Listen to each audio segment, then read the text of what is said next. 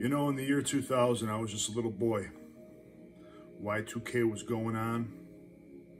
And I thought to myself, the way things are going, in 20 years from now, the world is going to be one hell of a place.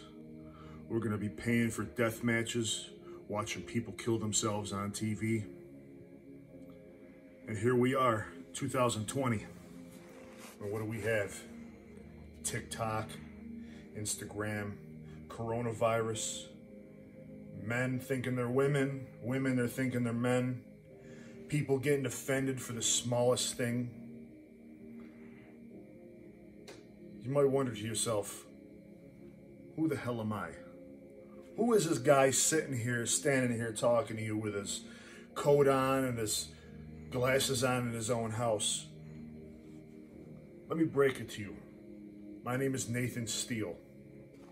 I'm the founder and CEO of F.O.W.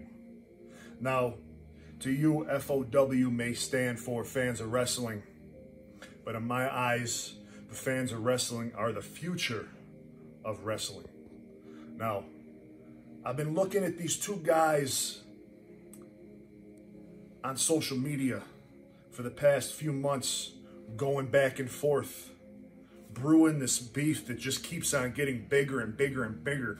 And they took their fight to the street, they took their fight to the yard, and it just doesn't seem to go away.